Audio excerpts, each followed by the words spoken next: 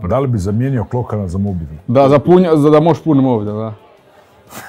Jako čudno pitanje, nisam to očekivao od tebe isto. Vrti mi se svašta po glavi, ono šta.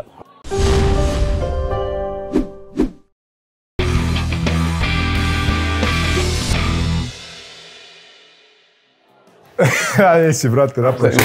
Dobar. Kako si? Evo. Dobro, hvala. Nego zanimalo me nešto. Da možeš letjeti. Kako bi obavljao nuždu? U zraku ili onako konvencionalno? Nisam nikad o tom razmišljao. Razmisli sad. Pa iskreno, ko galeb, ono u zraku bi, šta ja znam. Ko galeb, ko splitski galeb. Da. Znaš. I po kome bi obavljao nuždu? Po ne znam, ono, po nekim ljudima što mi se ne sviđaju. Imaš neke ciljane ljude? A ne, man, to sam tako sad rekao. Vjerojatno bi u zraku, ono, znaš. Znači da si galeb morao bi poletiti od Splita do Zagreba za neke ljude. Da. Napravio bi taj put. Možda bi ono došao, znaš, pa bi čekao. A znam sad, ono, svaki dan koristiš mobitel i ono, navikneš se na mobitel, ono, praktički od 0-24 si na mobitel. I sad znam se da možeš udomiti nekog klokana, ono, velikog klokana, da ga možeš udomiti, bil to zamijenja da ne možeš više nikad puniti mobitel, ono. Bil to ikad mogao napraviti? Da li bi zamijenio klokana za mobitel? Da, da možeš puniti mobitel, da. Jako čudno pitanje, nisam to očekivao od tebe isto. Vrti mi se svašta po glavi, ono šta. A vidim, da, pa gledaj, klokana bi sigurno udomio, bez obzira na mobitel. Bo ti si na mobitel od 0-24. Nisam. Kako nisi, imaš 150 story od jutra do navečer. Ne, to je samo fikcija, znaš. Ali udobio mi klokana u zamjenu za sve to, razumiješ, nisam ti ja baš tih mobitela. Mada moram biti, kako sad vrijeme ide, moram biti u mobitelima.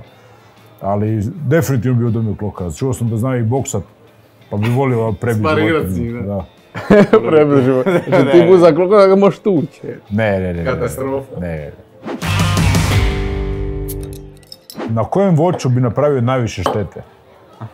Da je udarim kao. Pa gledaj, ili da je, ne bi rekao udariš, da budeš prisan s voćem, razumiješ? Na taj način možda udara, možda voće želi da je se udara. Kako bi napravio najviše štete? Šta, na kojem voću? Ne znam, grožđe je najmekše, neka od njega bi najviše, ono... A to je odgovor koji bi svako rekao, ja sam očekivao nešto više. Volija bi lubenicu, to mi je nekako izazvalo, to bi volija puknuti. To mi baš dođe nekad. To mi dođe nekad. A kako bi ti udario tu lubenicu? Ležerno. Ležerno bi udario? Kroševom, šta? Ležerno bi udario lubenicu. Nego reci, brate, vidim da te nešto muči, imaš neko pitanje. Jako muči. Ajde, baci ga. Toliko me muči da bi se ovu patiku pojeo, ono. Da. Pa kako bi ti pojeo patiku da možeš, na koji način bi mogao to napraviti? Patiku pojesti? Da. Cipelu. Baš sam neki dan razmišljao o tome. Jesi, sigurno. Da, baš sam neki dan razmišljao i mislim da bi onako sirovo pojeo, znaš, većinu volim stvari sirove. Mislim da bi sirovo pojeo. Pa isto bi ti bilo i da iskuvaš. Ali gledaj ovoga, ne. Pa ne možeš je ovako ukidat. Jel, ako je skuhaš guma bi se otopila. Moraš je rezat na tanko, znaš. A kako ćeš rezat patiku? Pa sa škarama. Neki za lozu, oni. Nezdrava verzija patike. Želim pojesti zdravu verziju, znači sirovu, kao povrće. Ovo bi je kao brokulu. A progutao bi je koliko ide, razumiješ?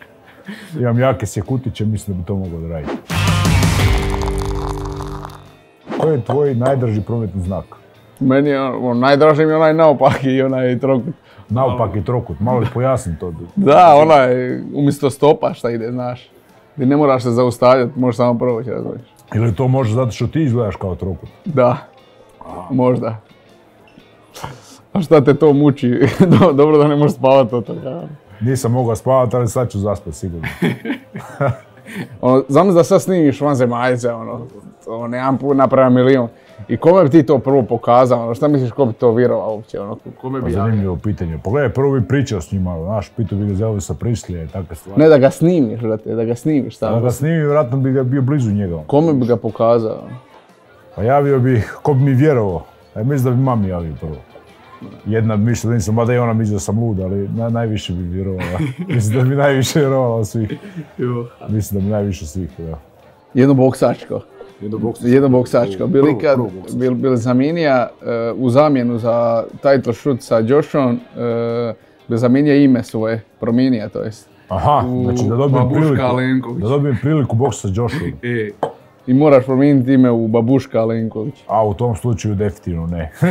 nikad, ne bi se prodao. Pristajalo. Ne, ja sam Savage koji je u meni se ne bi složio s tim. Znači, imao bi problem sam sa sobom. A dobro, možeš ti biti Babuška Alenković, ali i Savage kao. Ne. Treba Alen da pokrene Savage, znaš, sad Babuška On je... se najbolje slaže. To su one, ja odmah zamislim one male babice, one ruske, one, znaš, one... Mala pa veća, znaš, one... Da. Tako da to mi nikako ne ide u boks, ni u cijeli moj imidž, tako da... Vjerujem da ne bi. Ništa, dragi, bilo mi je drago što smo se vidjeli onako. Ajde, baš je bio, dobra pivica još jedna u nizu i vidimo se. Ja sam Alen Babić. Ja sam Marko Milun. I ovo je bio Bromance Podcast. Gledajte nas i dalje na 24 sata.